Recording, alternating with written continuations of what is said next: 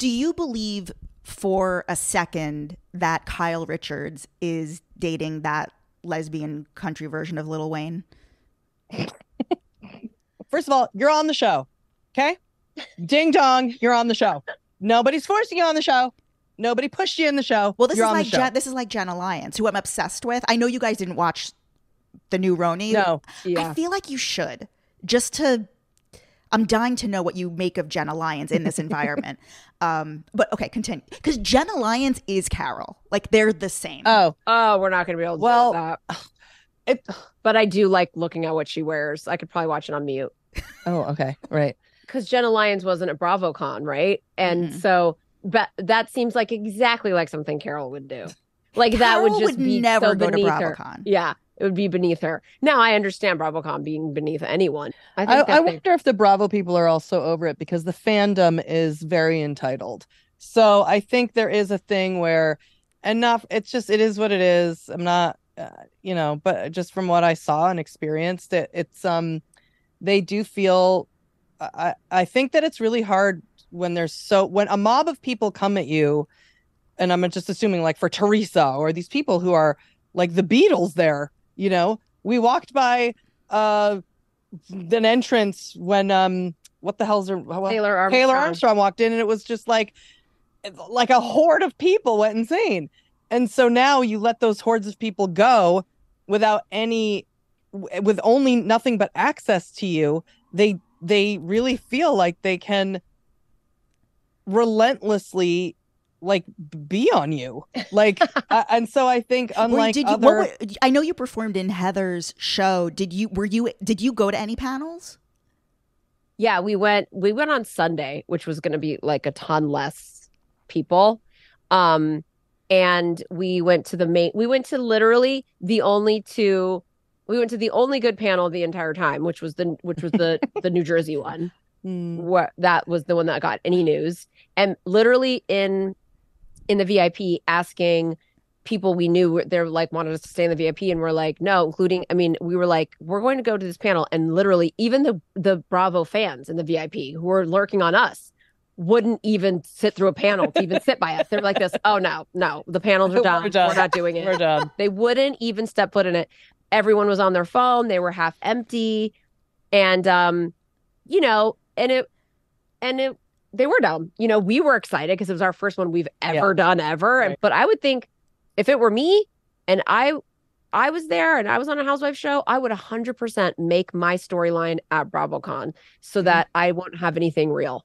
I could be in a fight with someone on my cast all season just simply because I said something bad about their husband and be like, I'm going to live on this all season and it's going to be great. I'm not going to have to do shit. Yeah, I just nobody's going to be looking for drugs in my medicine cabinet. Yeah, I just think they were like all on their best behavior. Yeah, because they saw what happened with Erica and whatever, and they're like, I don't want that. Like, because then they're gonna get like all this hate from the fans, from the other Housewives fans, infecting their social media. Yeah, they're gonna be. That's what I think is why. Yeah, the fandom is toxic. I mean, it just is. It is. And it's just like saying if anybody takes that personally, they can just bug off. It's like that's like saying politics. Is toxic. It is. Yeah. People take personally. Like if you ask about Bethany, like, what do you think of Bethany? Oh, I like Bethany. You what? You fucking like Bethany? What the fuck is wrong with you? Like it becomes like a thing where now I have to hate you because you like the one housewife I like or whatever. It's people are, and they're also super entitled. We walked into the venue with Heather to do the show. And one of her fans we were with 3 security guards, 4 people, us, plus Heather, her son. This woman somehow snuck through everyone, got to the front of the line with Heather's like, I snuck in. I'm sorry. You got in the room. I snuck in. Okay. I just, I need to have a selfie. Okay. I need to have a selfie. Okay. Everyone looked around like, is this bitch this is fucking happening right now? Security didn't do anything. Nobody did anything. And then, so it was like, okay, I guess I'll go ahead and take something. And I just thought, that's it. That's it.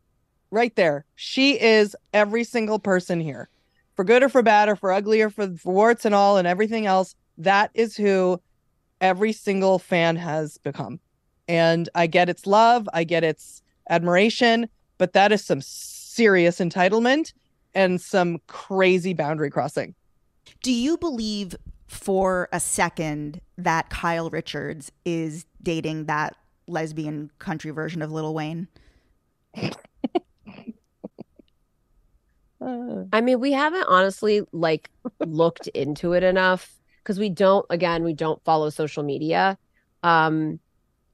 We obviously know the whole thing, but I haven't done the kind of, investigation that I could do where I could give you a definitive answer. Literally, I could be like this. I've looked into it and yes or no. I literally could find out if I put any. The thing is that I'm far more interested in Kyle than I am in that at being a lesbian lurker. I don't like that one. I think I don't know if it's because she has her lips injected. I'm not feeling her at all. Like at all. Obviously, we're of two minds, or I'm of two minds. One, it's possible that she's having a lesbian friendship with somebody and they're being titillating and whatever. And, it is possible for a straight woman and a lesbian to be friends without having sex. So that is a possibility. But on the other hand, they're really trying it. But if they're acting like they're having sex, then are they? Right. Kyle has turned into like top tier thirst bucket. You know what I mean? Top tier. I mean, and she can't help it. It's like they got Dorit, and then Dorit, what if can nothing else, they are gay baiting. I mean, at the end of the day, they are gay baiting. So whether or not they are, they aren't, they are trying it with that. They want us to think they are. They want us to talk about it. The lesbian knows what she's doing. Kyle's into it. She wants to be looked at as a sexual thing. It's strange. So it's strange to me that the story is Kyle DM'd this girl. Like, why? Like, I know, I agree. What do we need to talk about? Like the tattoos, she's like, isn't she like 20? So like, I mean, I don't know how old she is, but like, I'm guessing she's like half Kyle's age. I'm just like, I guess Kyle's some closet country music fan. Maybe and that's got it. all. I mean, it's like maybe what we're missing because we're not closet country music fans is like Kyle is having the Shane. If I had not seen Shane on The Real L Word, I would not have become friends with Julie. Like, it's just, I'm exactly like Shane. It was a thing that like opened up like a thing in me, and and I didn't watch all of The Real L Word. I literally was I think it's so funny that you're saying The Real L Word, but it's just the L Word. Sorry, the L Word. I didn't watch it at all. I only saw, like, I was way late to the party. I saw like one like scene with her standing in front of my TV in my bedroom, like Showtime was on or something, and I was like, "That what is on, or was it on HBO?" Showtime. And I was like, "Huh," and I just stood there and watched it, and I was like, "Jesus!" And then it was like up. It was like it might have been the finale. It was like up against a. It wasn't with the main girl who I knew, the girl that Shane was with, Sarah. Her name's Sarah in real life. Doesn't matter. Sarah. You mean Sarah Shahi? Yeah, like okay. I know her. So, from acting class. She was up against like a balcony, like a railing. And she had this girl up against a railing, and I was like, whoa. And so then I was like, I'm just gonna keep on watching this show, like from this point on. And I met Julie like shortly thereafter, and it definitely just was like a thing of like, oh yeah, like I was always, no one asked, but in general, like in LA, I was always like a lesbian lurker. Like I'd be like in the club, if I would go to tons of clubs and like Hollywood parties, and there'd always be like a girl who was in like a fucking t-shirt, like a ripped t-shirt, and like she didn't give a shit, and I'd be obsessed because I'm like with my hair and makeup and in heels, and I'd only want to be around the girl in the ripped t-shirt who's in the corner who doesn't care and is too good for everyone. And she wanted you to be around you too. That's what's funny. So I think that Kyle liked, maybe that was her thing. She obviously grew up in LA. She's, no stranger to lesbians. Yeah. And she likes country music, and she came across this girl, and she was clearly having a thing with tattoos too. Because even on the show, she's like my tattoos and my tattoos. So she had that girl checked all the boxes maybe for her, whatever she was going through. She got tattoos. She can like safely dip a toe. We don't know what they're doing, Right. but safely feel her sexuality. I think that Kyle happens a lot. She has been with a woman before. I 100% believe. It seems like it. She's a freak in the sheets. I think her and Mauricio have done threesomes 100%. She mentioned on like the last episode watching porn with him.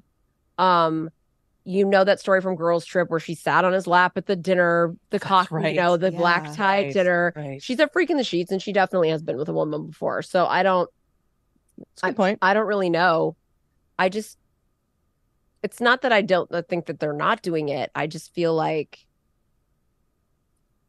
I'm not convinced. Are you? I do not think they are. Yeah. No. That's funny that you think that she's been with a woman. That has like never crossed my mind, and all I think about is how everybody's gay. Like I'm one of those people who thinks everybody is gay, and I don't think she's gay. But I definitely don't think she's gay. You know what I mean? Yeah. Never. And like I have a really like I'm never wrong about this shit.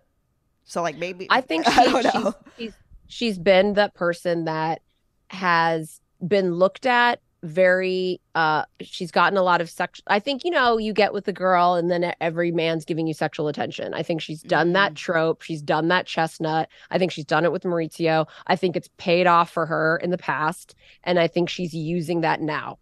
And she is getting a lot of attention, and she is getting attention from Maurizio, and she is getting attention from men. And I think she's leaning in and continuing, because it's all selfies. It's all of the traps of the thirst bucket. You know what I mean? It's the thirst traps. And she's getting whatever comments underneath, and she's continuing to like. And it's a safe way, right? When especially if her and Maurizio are going through that.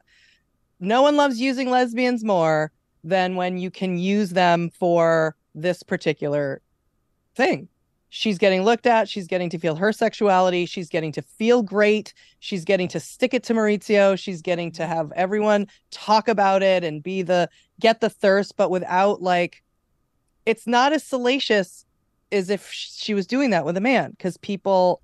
Well, other men wouldn't be interested, but now she's doing it with a woman, right? And other men are interested. Right. I'm sure. So, there you go. I guess it shocks me that she's been able to maintain the protagonist of this show throughout nearly every single season. That's what I'm more focused on. Like, wow, like where did she come up with? I think she's very calculating, and like I think she's a good actress. And yeah, that's more where I'm. Yeah, my mind. That's goes why I don't think it's that. real either. I think it's a calculated move, but I think it's to get Maurizio's attention and to get sexual attention. I do.